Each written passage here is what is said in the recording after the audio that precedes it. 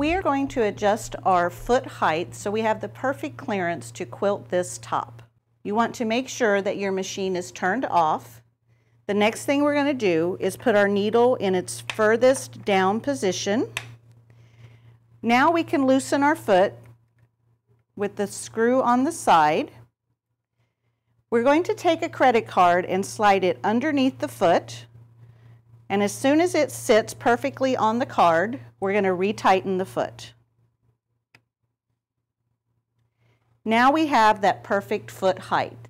Remember to do this each time you put a new quilt top on because your height may change slightly.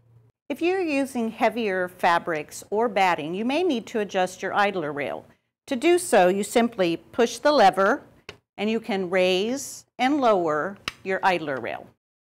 For proper quilting on your long arm, you need to make sure that your idler bar is set close to the base of your head.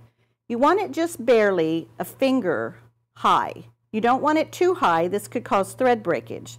So what we do is we're going to take that same card and slide it between your idler bar on top of the head. We're going to gently glide it down to make sure that it never drags or bumps into our quilt top. Before you begin quilting, there are a couple things you need to know about your handlebars.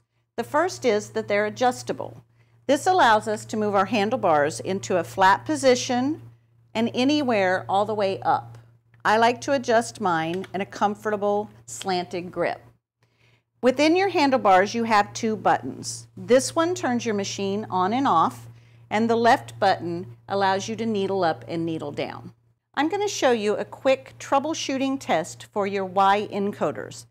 Turn your machine on in precise, and now we're going to quilt backwards and forwards to make sure that our encoders are in place and our machine is making good stitches. Now we're going to check the X encoder. This is the one on the underneath rear of the carriage. Turn your machine on, and now we're going to quilt from left to right.